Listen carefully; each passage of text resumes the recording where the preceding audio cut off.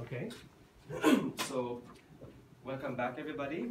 And like I said, this will be our second remedial session together, which means we'll cover some listening, some reading, a little writing later. But for now, guys, let's do some listening first.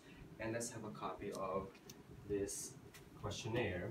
Now, our goal is to be able to cover at least 3 sets of listening drills, which cover different sections of your actual test. So let's have a copy of this and pass the rest to your seatmates behind.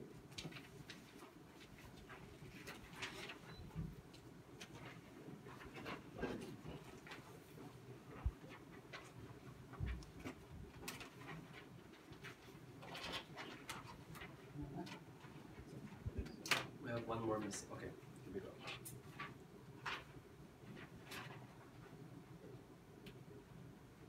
Okay, guys, we have already answered the first set found on page 8. The one at the top, webs about food. We won't cover that tonight. Instead, we'll use the one spot at the bottom, the one with the title "Saving the Planet." Okay, let's take a look at that. Now, on the board is the question. It's also in your paper. Let's take a look at this one now. This is typical session 2.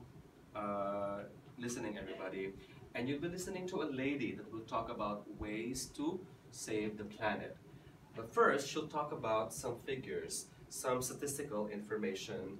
She'll start with the amount of money that each household could save a year.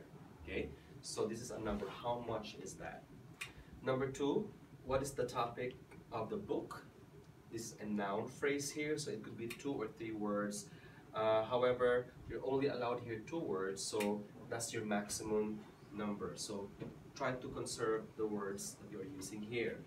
Now, ways to prevent global warming, her suggestions. Number 1, use modern types of what?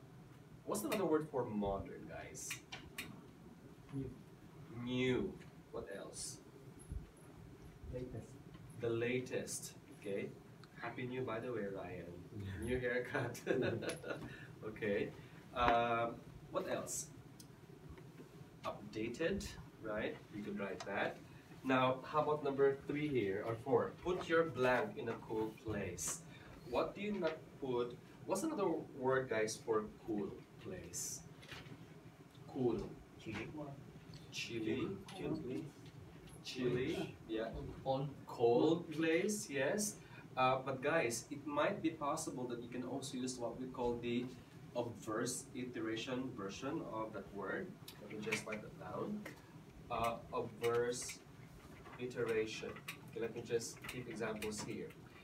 Basically what you do if you use this particular method is we use the antonym of the word that we're using, but include the word not.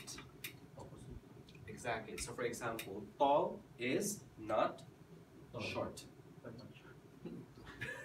Tall is not tall, it's the reverse, right? Or smart is not dull. not dull or not dumb. Because the opposite or the antonym of smart is dumb, right? So this is the opposite idea. Okay? Now, another example. Bright is not dark. Or you could say that the weather is sunny, it is not rainy or not cloudy, for example. You follow? So that's obverse iteration. So what could be the use here?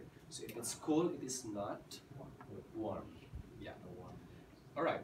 Number 5, turn off what? This can be a very tricky part here, guys, but check the one that you have to turn off or switch off. Number 6, only shower for how long? This is some time. What do you unplug? Okay. Now for the next 3 items here, the information is arranged horizontally. So for each suggestion, you have a corresponding amount you save.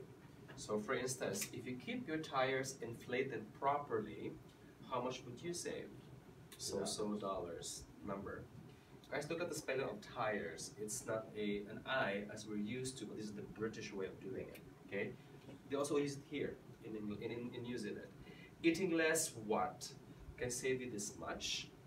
And if you buy food in number 10, could save you this much. Alright? Very straightforward things. Let's now answer. And let's begin. Here we go. Unit 9, Climate Change.